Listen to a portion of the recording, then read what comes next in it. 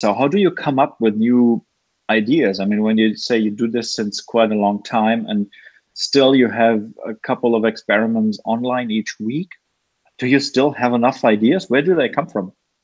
Well, so we've tried quite a few strategies. Okay. We've done user interviews at one point, which, Okay. as helpful as it is, it's mostly qualitative. And just because like two people says that they don't like something doesn't mean that we should actually run a test around it. So that strategy actually wasn't super great. But we also have tools like Hotjar where we can see how people interact with our pages. We Okay. have a built-in something we design in-house where we can track the scroll distribution. And like I think ultimately like what really helps us is that we look at numbers because we have acquisition KPIs to work with. For example, if I see that there's an article where the CTR is not super great, the sign-up rate is good, but the purchase rate is low, that tells me that there are certain things, like it's actually the best way for me to know what's missing from the article. So maybe that means like the angle is not really great enough, or for example, we didn't make it clear enough what exactly people be getting within our app, so people didn't want to pay. But that's like the best way for us to know in which direction we should move.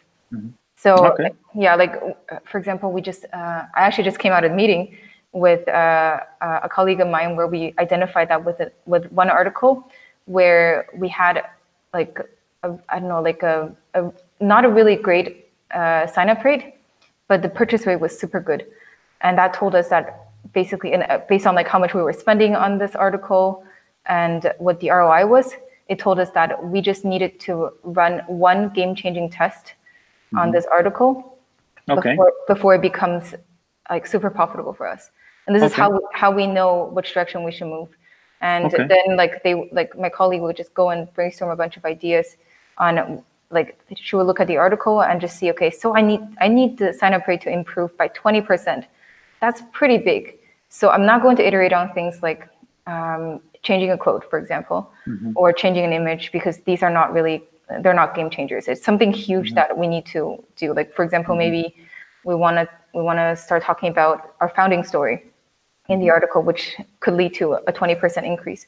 But like these kind of, so like basically we use numbers, these kind of metrics to inform us on how many tests we need to do, what percentage of uplift we need, which tells us like at what level we should be running this test.